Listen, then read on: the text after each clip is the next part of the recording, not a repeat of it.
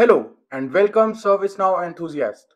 Today we are diving into an essential aspect of customer service management, work order and work order tasks. These are the gears that keep your customer service engine running smoothly.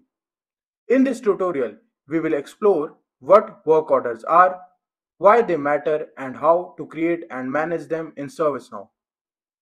We will also take a look at work order tasks, which help you break down complex issues into manageable steps. By the end of this video, you will be well equipped to use work orders and work order tasks to streamline your customer service processes. First thing first, what are work orders? Work orders are structured tasks or assignments that involve technical work, maintenance, or repairs.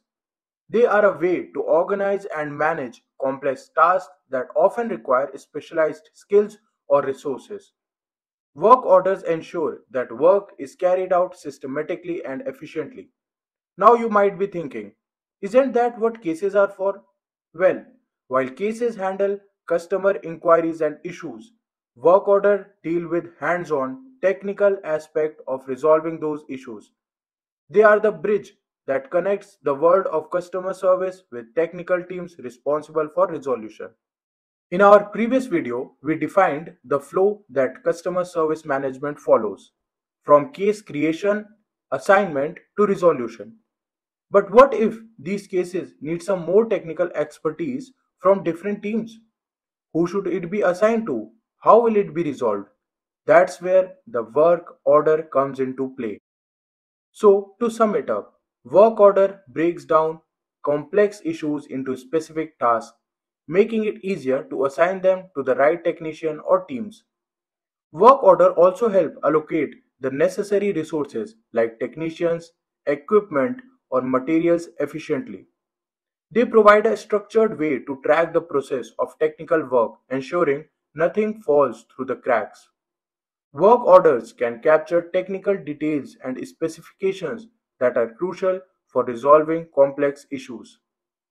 Before going into the demo, let's also talk about work order tasks.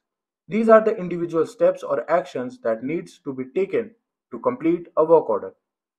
They are like building blocks of a work order, each task contributing to the overall resolution of the issue.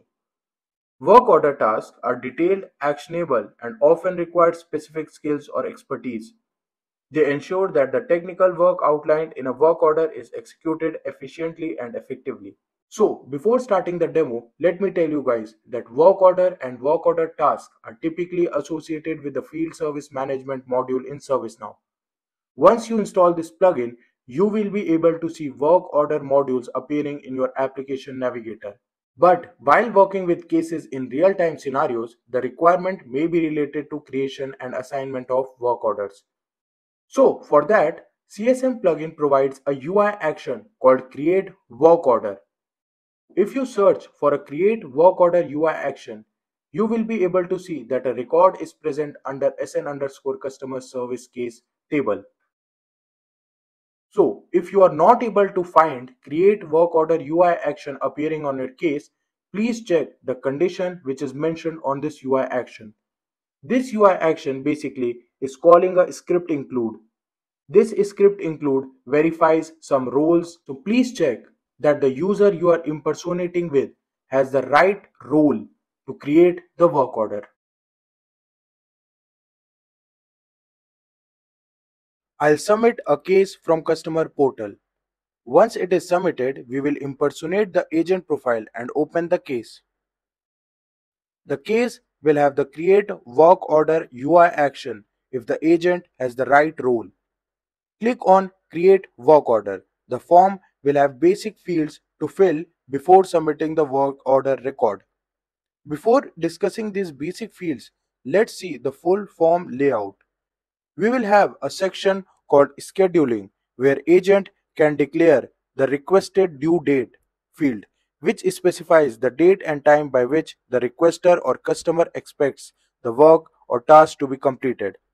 We have the last completion date field as well, which represents the date and time when the task was last completed or finished. So if we scroll down more, we can see work order task present in the related lists. We will discuss that in our further videos. But let's scroll up and discuss the most basic fields which we need to fill before creating a work order record. Company. These fields represent the company or organization for which the work order task is being created. It helps in categorizing and organizing work orders by the company. Contact. The contact field typically refers to the individual or department within the company who initiated the work order or is the primary point of contact for the issue or request. If you are a ServiceNow developer or admin, you would be knowing about the fields, asset, and affected CIs. But still, asset field allows you to associate the work order with a specific asset, such as a piece of equipment or a device. Configuration items are elements within your IT infrastructure. These fields specify the configuration item that is impacted or related to the work order. These are the affected CIs. Templates are predefined sets of instructions or configurations that can be applied to work order to standardize the process and task. Qualification groups are fields that can be used to assign the work order to a group of qualified agents or technicians who have the skills and expertise needed to address the issue. With this, we will end this video here.